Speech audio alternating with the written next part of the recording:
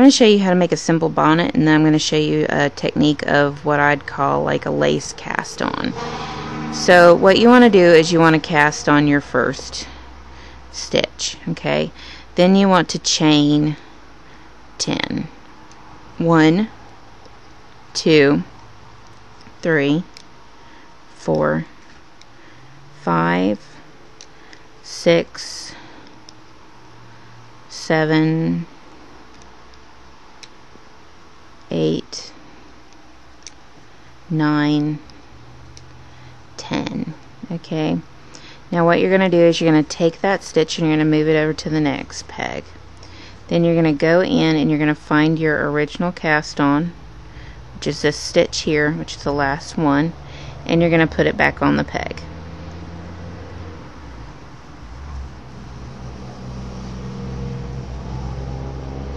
And you have your first loop. Now you're going to go to the next empty peg and you're going to cast it on loosely.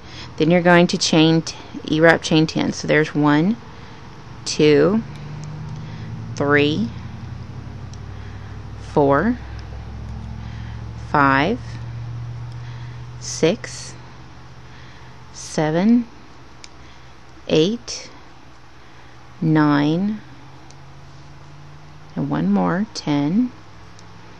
Move it over to the next peg, go in and find your original stitch, which you'll see is that one right there, and you're going to put it back on the peg.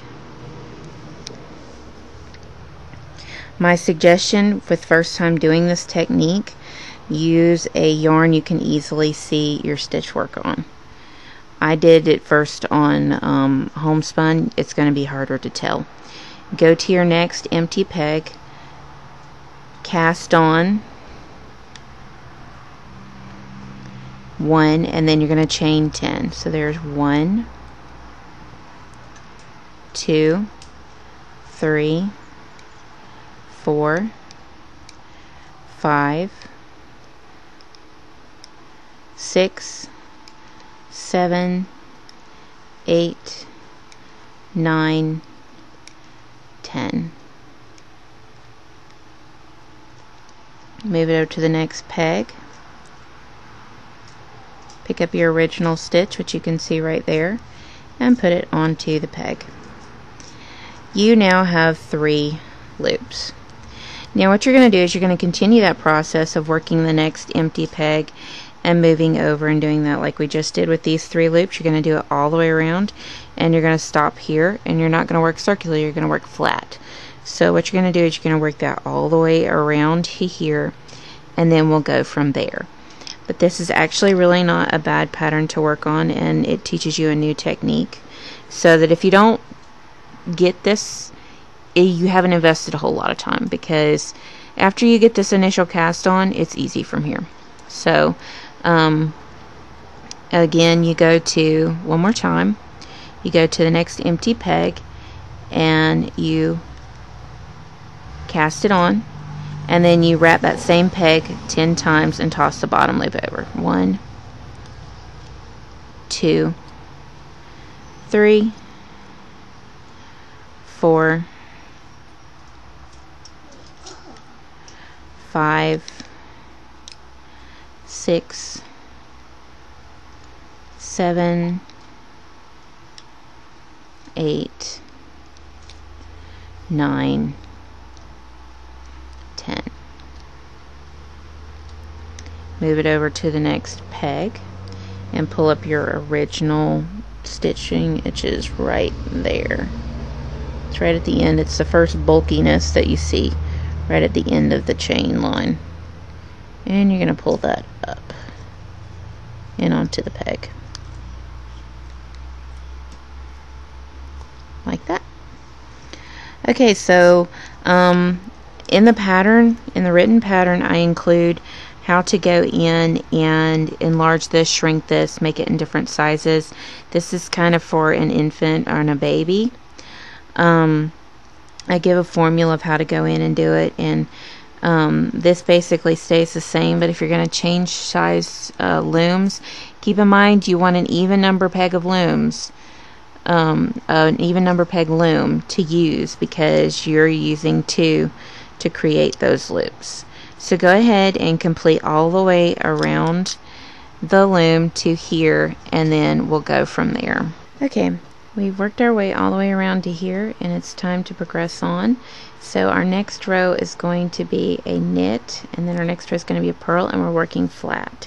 So what we're going to do is we're going to go back the direction we came.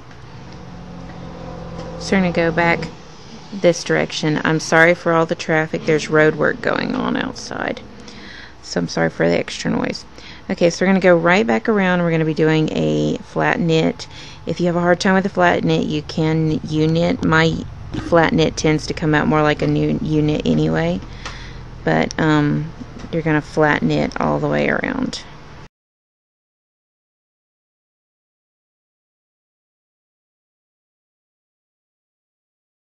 Okay, you're going to go back this direction, and you're going to purl all the way around. And you can release your starting.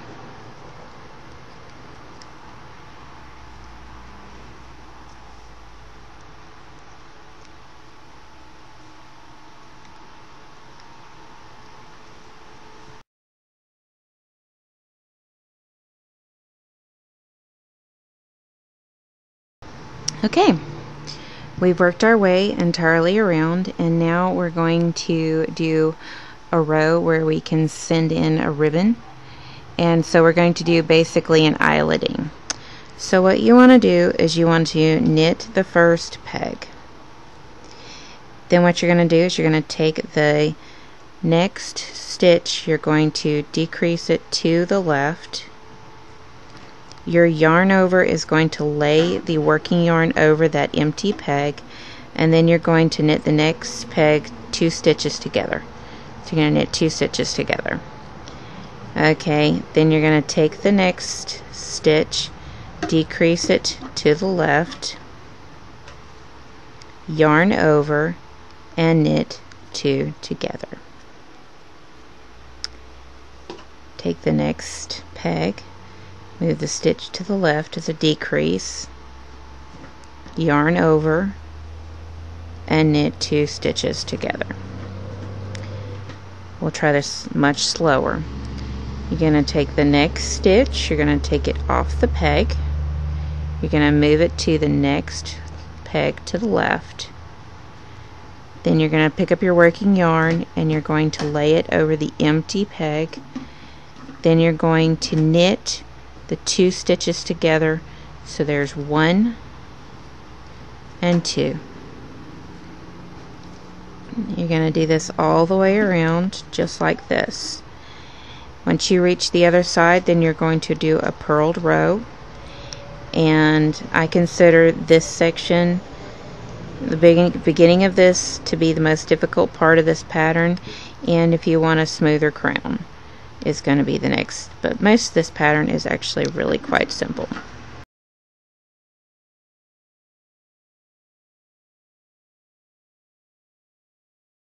Okay, and then knit the last one. Now that you've gone all the way around, you're going to purl your way back this direction.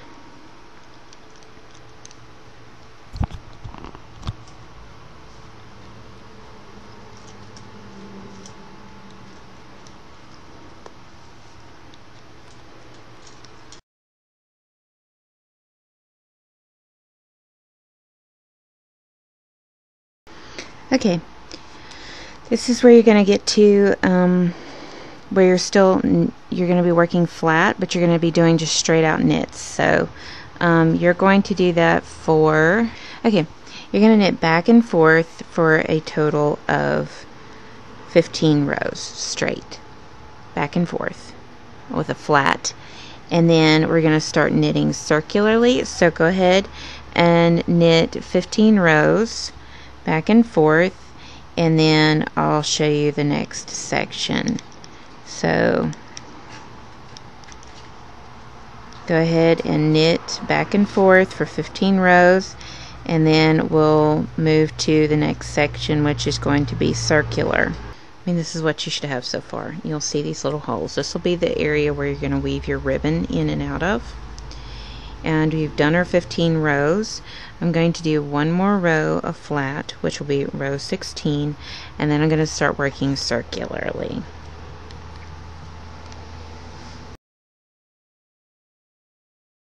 Okay. Now we're going to start working circularly rather than flat. So you're going to just keep going straight in one direction, and you're going to do this for a total of 15 rows.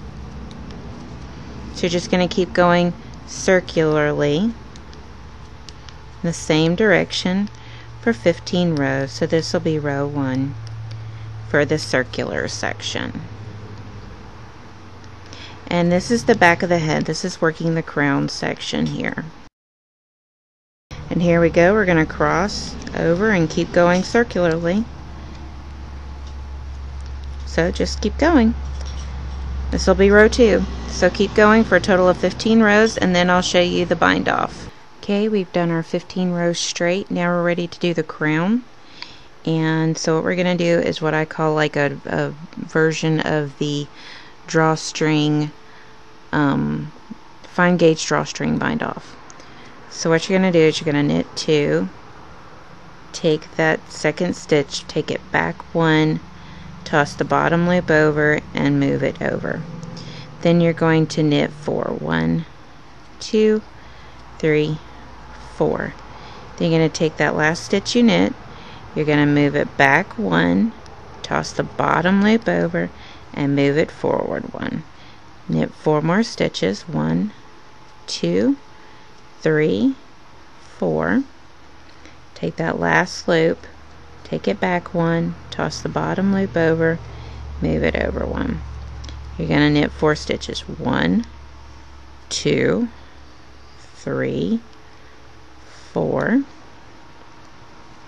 Take that last stitch, take it back 1 peg, toss the bottom loop over, and move it forward 1.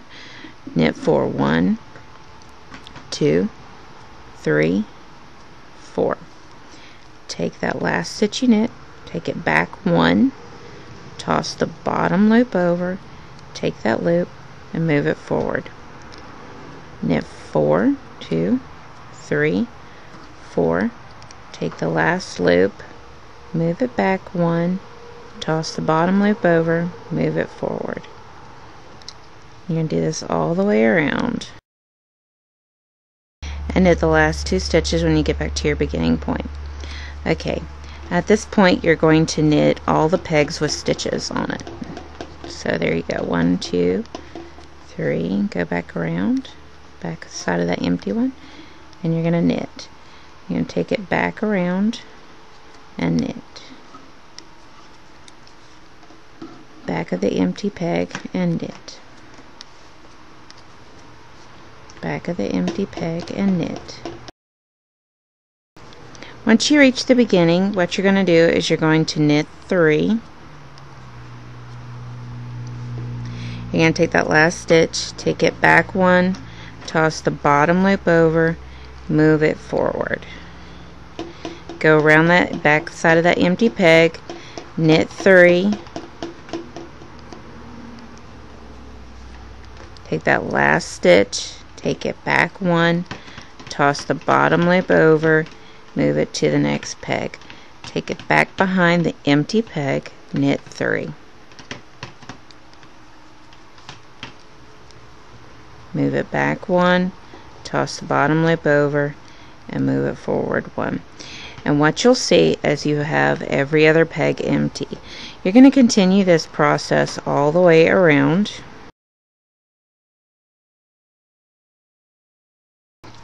Every other peg should be empty at this point. So the next thing you're going to do is knit a row with just the stitches, the pegs with stitches on it. And you're going to take the yarn, the working yarn behind the empty pegs. Take it behind, knit. Take it behind, knit. You're going to do just one row of this. At this point you're going to cut yourself a long tail. This is where you're going to bind off, you're going to do the drawstring. What you're going to do first is you're going to take every other loop off. So this is going to be your first one. You're going to skip that one and take off the next one. Skip that one, take off the next one.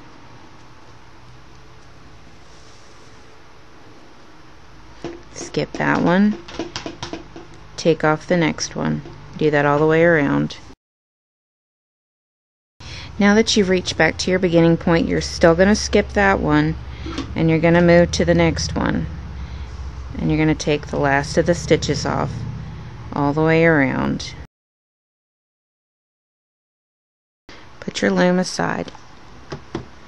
Okay, you know that this was the last stitch you pulled off, so you know you're going to want to pull this one to tighten. Okay, then you're going to pull the outside one. That tightens it. Okay, there's your drawstring. Now what you want to do is you want to stretch your stitches. Okay.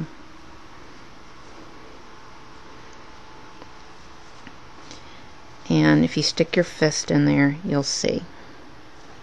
Now if you're working with more pegs than this, you'll want to do 2 rows of knit between your decrease rows.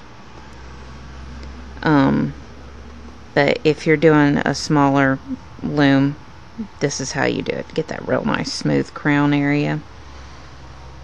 Okay, so what you want to do is you want to, I like to take a crochet hook and pull that in through the middle, tie it off, and then you're going to take your ribbon and you're going to weave it in and out of your eyelet area through here, and then you will be done. And then it's done. That's how you make a simple bonnet with a lace trim.